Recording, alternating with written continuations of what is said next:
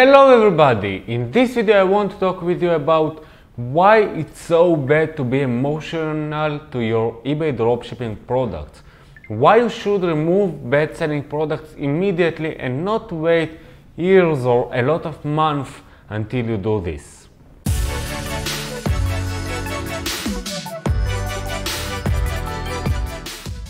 So this is a mistake which I see that many different dropshippers are doing.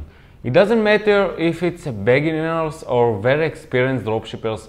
People are spending time on finding these hot selling products and uploading them to their stores. Part of the people also doing like titles optimization, description optimizations, and item specific optimizations.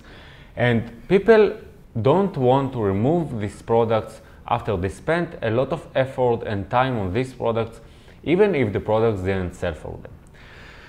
So why this is so bad? This is something which I try to explain in many of our webinars and to many different people in some posts. When you have products in your store that didn't sell for a long time for you, they will not sell. I would recommend you to wait with the product for 2-3 months maximum and then remove these products from your store. Why? Because it decreases your sell-through on your store. It means that you will sell less products because the sell-through is going less. You will pay more fees to eBay because you keep these products on your store, even that it's irrelevant.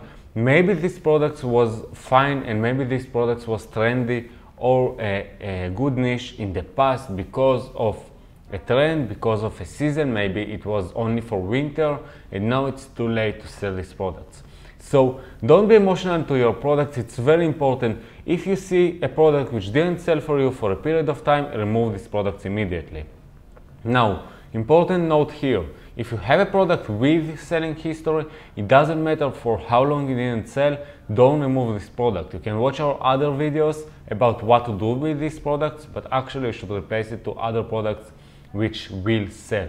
So you still replace the product, you don't remove the product, but the fact is that even if you spend a lot of time on this product, it should not keep and it should not stay the same on your store forever. So if something stops selling, just switch it, or if it never sold, just remove this product.